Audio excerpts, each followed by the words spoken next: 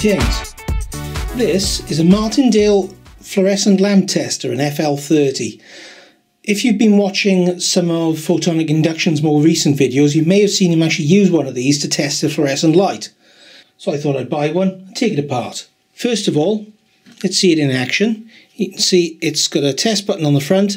There's a connection on there which puts out 3000 volts at 280 kilohertz relative to ground within the unit, so as long as you're not touching the negative of the battery terminal itself, you should be okay. But it's enough to work and actually light up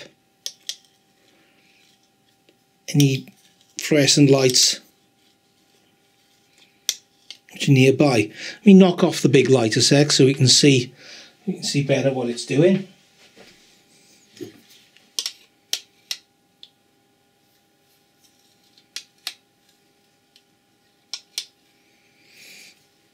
So you can see it'll work on compact fluorescence, it'll work on stick fluorescence, whether you've got a finger on the other end or not. One thing you've got to be careful of is if you're just about making contact at the other end, it will arc across and burn your fingers. So it'll work on small fluorescence, it'll work on big fluorescence. So this is handy so you can see whether the end is blackened. You can work on cold cathode fluorescence.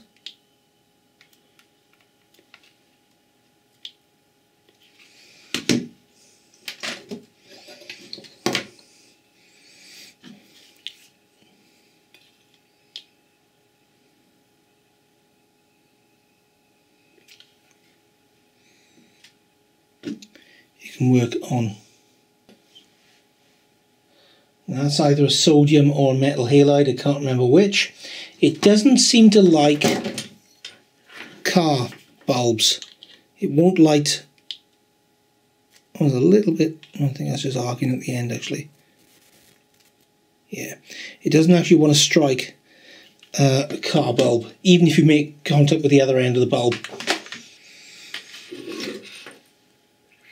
You can get some very interesting effects if you light up a strobe tube.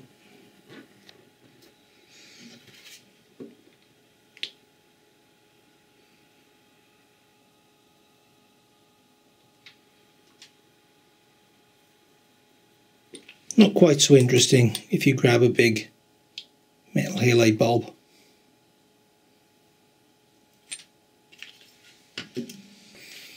And obviously neons are affected by it as well.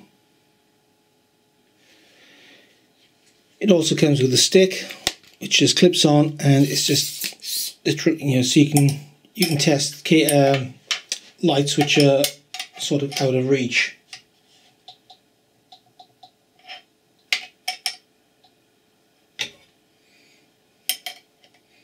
Without having to climb a ladder.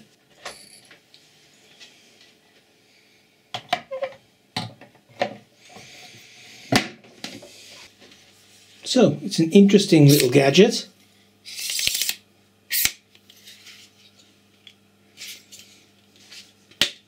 Let's take a look inside.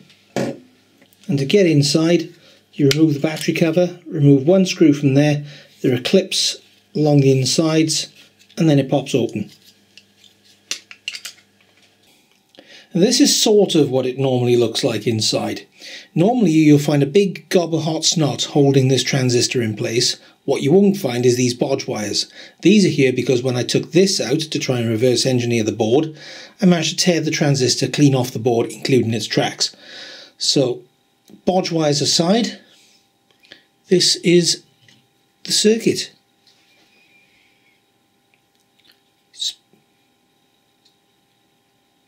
Obviously the main thing in here is this large transformer in here, which has three separate windings. There's one there, and one across the middle. And a transistor and just a handful of capacitors. There's not much to it. It does also have this strange connector on the end, which is just for attaching to the high voltage probe. That snaps into place and then the screws hold it down.